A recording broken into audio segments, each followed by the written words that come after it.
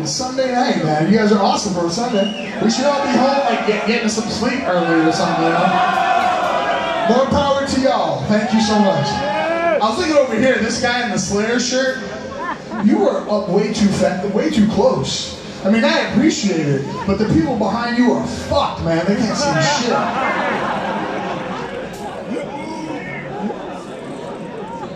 Quick story.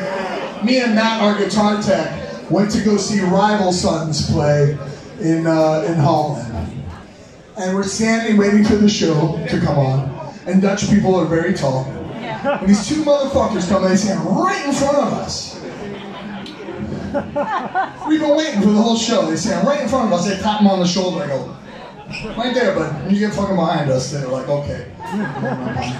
You're not tall. Fuck off. Not personal.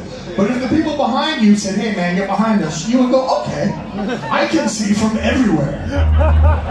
It's not your fault that you're genetically superior to the rest. Yeah, I like your shirt, by the way.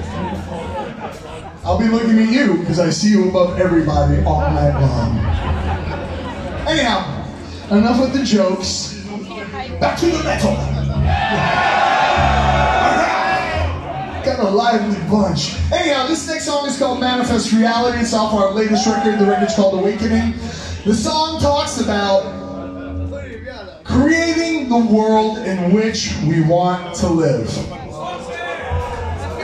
Who's going to create the world in which we want to live? It's only us. And how do we do it? If we want more love in the world, we have to be more love.